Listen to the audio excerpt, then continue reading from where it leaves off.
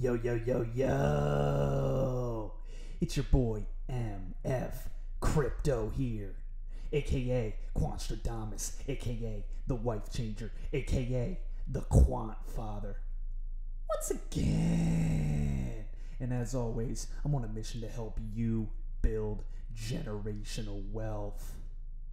Welcome back to the channel, my fellow subscribers. And for those of you who may be tuning in for the very first time, do yourselves a major favor and hit that subscribe button and click on the bell for notifications, because I provide the single greatest quant network updates on all of YouTube. Guys, let's not delay any further. This is a massive video update that I had to bring to your attention today.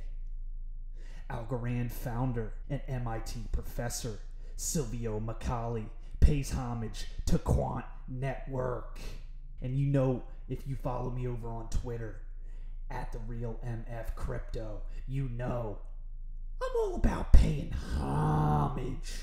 So when my man Silvio over here is found paying homage, we gotta bring it to your attention.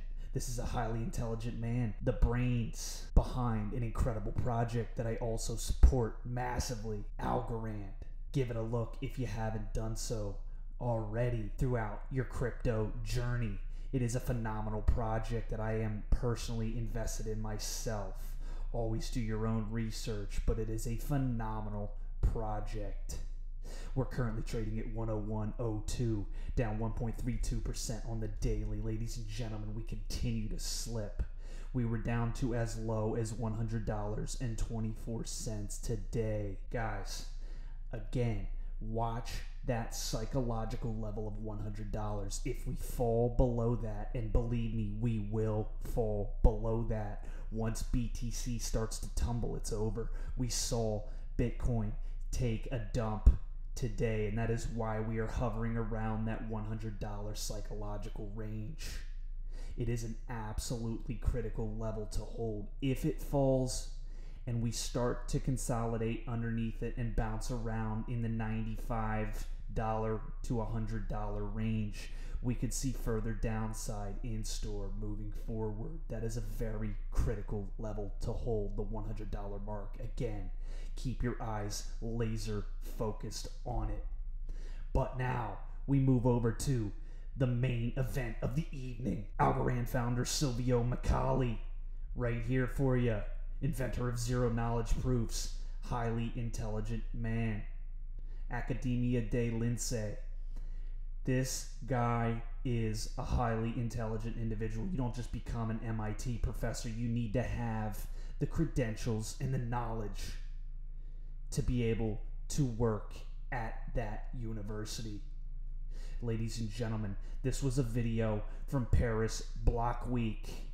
Listen in, it'll blow your mind. To develop the best blockchain there is, but in my opinion, what is going to be important is really interoperability, because essentially we tell the world, come to my ecosystem, and then you say, well, yes, come, but to your own ecosystem. And then, it is a one big world which we want to live and love and operate, and nobody wants to see with suspicion, if I commit into a blockchain, I'm going to be stuck there forever. Which one should I choose? So the moment in which we really get serious about interoperability, so that you can choose the blockchain, but whatever you choose for your local operation, you can interoperate with the rest of the world, this is going to be, in my opinion, the inflection point from a technology point of view. There it is from Silvio Macali himself, from the mouth of babes. This individual is stating on his own personal opinion here at the Paris Blockchain Week that he believes that once interoperability comes to the forefront and we get serious about it, the world gets serious about interoperability, that is when blockchain technology will take the next step, because then we can move seamlessly from one to the other. Transactions will become seamless across all networks. And if you've been following this channel for any length of time, you know that Quant Network has solved interoperability. It's already decided. It's already proven that their technology works. They have shown time and time again that they will be the network of networks, the overarching system that everything else operates off of. That is why you need to be positioned firmly in Quant network moving forward. DCA strategy always is what I very, very highly recommend. Always do your own research, ladies and gentlemen. But let's slide over and why I continue to get you prepared here moving forward for the financial collapse that we are about to see. This is a tweet from my guy Quant is the key over on Twitter. Objectively speaking, Quant has broken down from this massive head and shoulders pattern. While the price action sucks, now is absolutely not the time to sell. Never sell into weakness, always sell into strength. If anything, accumulating more here is the wise choice. Don't forget what you hold, the king of interoperability. Partnered with Oracle, SIA, BIS, LackChain, MIT. Don't forget the total addressable market for Overledger. Don't forget Quant Token's central role in the operation of Overledger Network. This too shall pass. He believes, as well as I do, that Quant is beginning to break down from this long-awaited and very widely speculated head and shoulders pattern. Here you got your left, your head, and your right shoulder, where people were clowning me right here at this point. They were saying that MF Crypto has lost his marbles. He's a perma bear. He doesn't know anything. He's clueless about TA and charts. When I give you any of my opinions, it is my complete, unadulterated thoughts and opinions on Quant. I said up here that we were going to go down in a major way. We fell flat on our face back to the 110 range.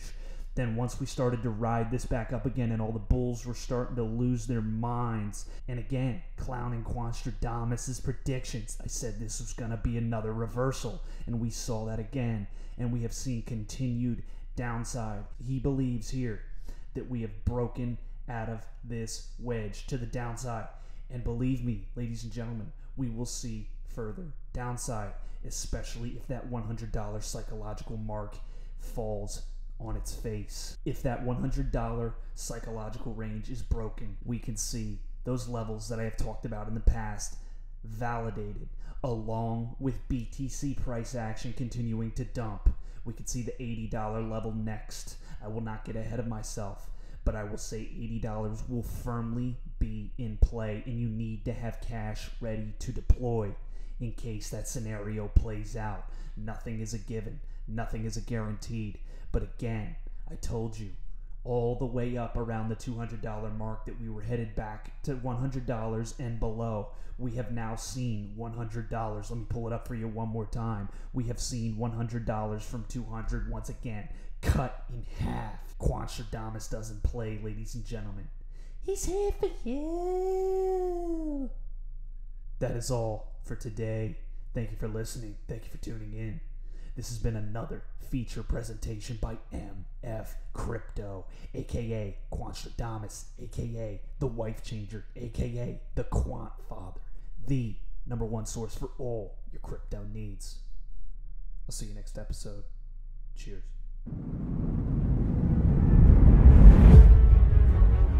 If the lion is the king of the jungle, how can he be the king of the jungle? If he's not the biggest, the elephant is probably one of the biggest. He can't be the fastest because that's a cheetah. He can't be the smartest. So he's not the biggest, the fastest, or the smartest.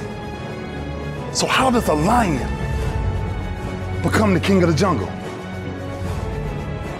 His mentality. That's the only difference of a lion and an elephant. When a lion walks up and sees an elephant, he thinks lunch. An elephant thinks run. And it's all mentality. Because when a male lion walks up, he may be outnumbered by a pack of hyenas, but I'm king of my jungle because of my mentality. What happens when you're a gazelle and you're not being pushed, you're not being prodded, you're not given a reward, nobody's encouraging you? What happens when you're a gazelle and the lion's not chasing you anymore? You stop running. But what happens when you're a lion? When you are a lion, it does not make a difference. You realize that if your family is going to eat, that if that pack of lions is to survive, then you gotta go hunt. A part of being a beast just ain't eating a gazelle. A part of being a beast is the hunts. It's the hunt that they're excited about. They like to see the gazelles run. Then boom, they take off. Because real lions like to hunt. They love the process just as much as they love the prize. And some of y'all just want to score. You don't like the process. You're not in love with the process. A true hunter's goal is not the prize. A true hunter's goal is to hunt. That's what they live for. They live to hunt. They don't just live to catch it. It's the whole process. When you are a true hunter, you don't go by time, you go by the gazelle. When you are a true hunter, you hunt until you get a gazelle, and you don't stop until you get one. And then you get another, and then you get another, and you get another. If you're gonna do what you say you're gonna do, be what you say you're gonna be, you're gonna have to lion me out. You a gazelle, you're gonna come up short. You a gazelle, you're gonna have an average experience. You a student, I need you in lion mode. You an entrepreneur, I need you in lion mode. You trying to lose weight, lion mode. You can't do nothing significant in gazelle mode, nothing. Nothing impressive happens in gazelle mode. Nothing happens in run mode, give up mode, quit mode, scared mode, fearful mode, nothing happens. Everything happens in lion mode like I'm coming to get you.